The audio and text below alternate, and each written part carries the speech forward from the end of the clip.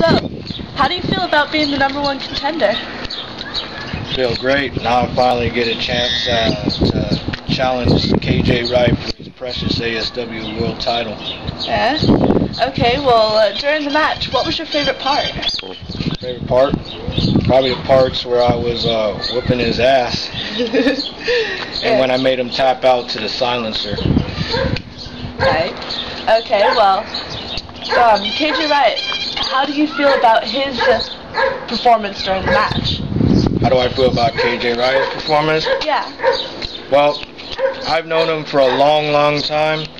We're both part of Riot X, so naturally all his moves are great. Very intense. He's a very tough challenger. He's the toughest competitor I've ever faced. So I know when I face him for the title, I'm in for a big match. Okay.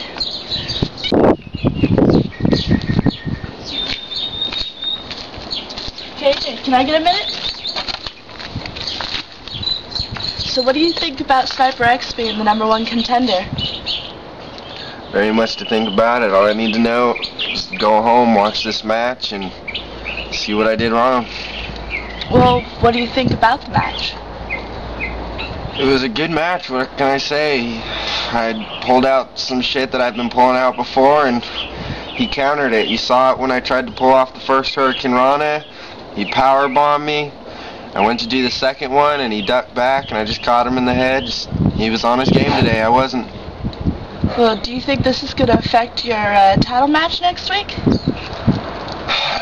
Yeah, I'm going to go back to the mat and learn something new and surprise him, hopefully whip his ass.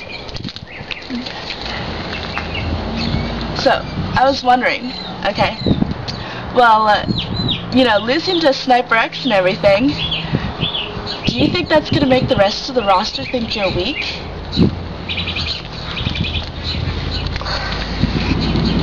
KJ Riot will never be weak, and no one in that fucking locker room can beat me. That's all there fucking is to it.